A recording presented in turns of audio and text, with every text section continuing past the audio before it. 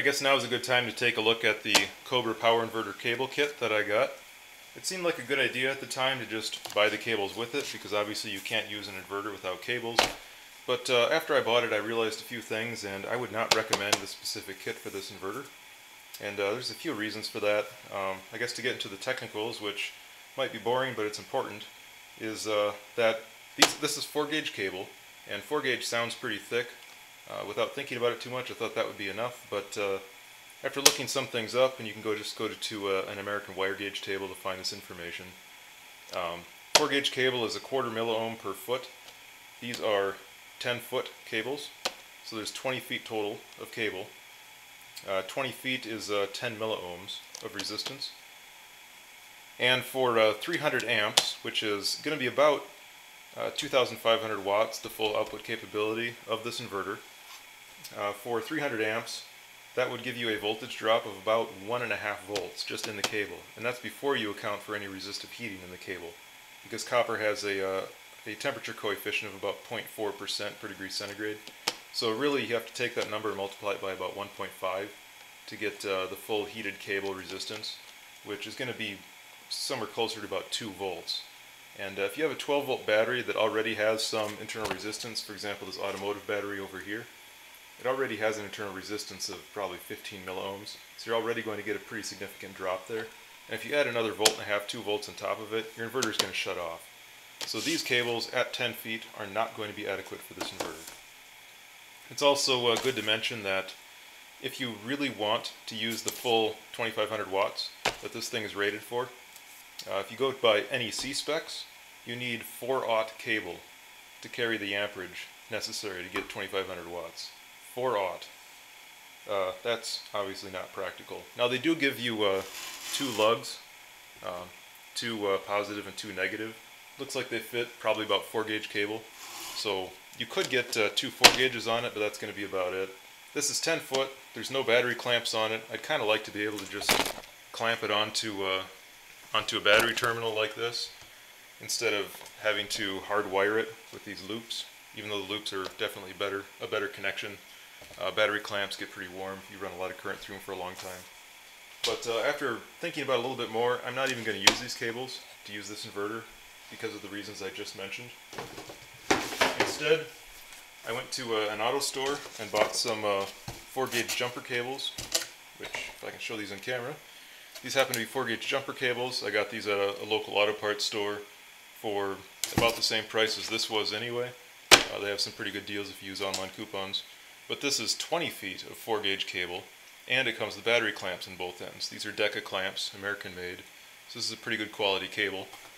I took it out of the box, and this is what it looks like. You have the positive and negative clamps on it. The wire is nice and flexible. The way it's crimped into these cables is good. These clamps themselves seem to be pretty good quality. And I like the way that they're constructed, where the cable gets crimped directly into the copper piece, versus some other clamps where you crimp the copper onto the clamp itself, and then the current has to go through this clamp to the copper piece. That's not a very good way of doing it, so I like the way that these are made. I'm going to use these, but it does seem like kind of a shame. This is a 20-foot cable, and I'm going to have to cut the end off of it.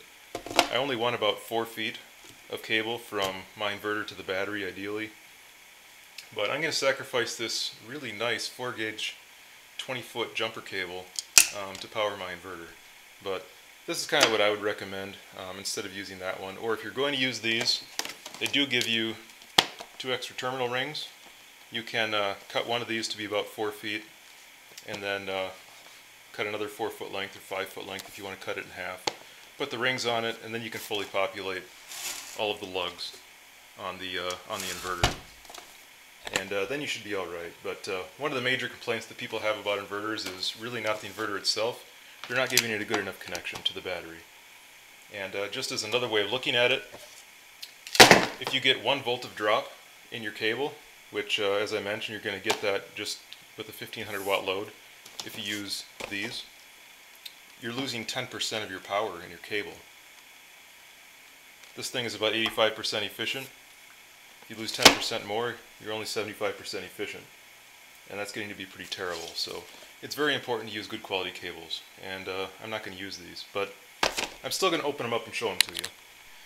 It's always useful to have some heavy cables sitting around for whatever purposes, hobby purposes, so this isn't a complete waste. And these terminal rings actually are quite expensive. This is probably $5 right here if you wanted to buy it separately. So it's kind of nice to have that sitting around. But this is the actual cable, and really it seems like pretty nice stuff. It's extremely flexible. It's a very high strand count. They tin the ends so you can put it into your inverter very easily instead of having it all spread out when you try to clamp it down. And this really does look like pretty nice cable. Like I said, I'm not going to use it, at least initially here, but I can't not recommend this kit. It looks pretty nice to me, really. This ground cable, it's not as flexible, it's not as nice a cable. It's 8 gauge instead of 4, but again, it's adequate, and I don't really have anything bad to say about it. It's actually better than I expected, considering what I paid, so I'll give this one some thumbs up, but anyway, the jury's still out on the inverter, so we'll go back to that. That's more interesting anyway. Oh, do I hate doing this. I feel like these brand new quality jumper cables are screaming out in pain, begging me not to cut them. But I guess I must. It is done. Well, I'll go ahead and strip the end and put them on my inverter.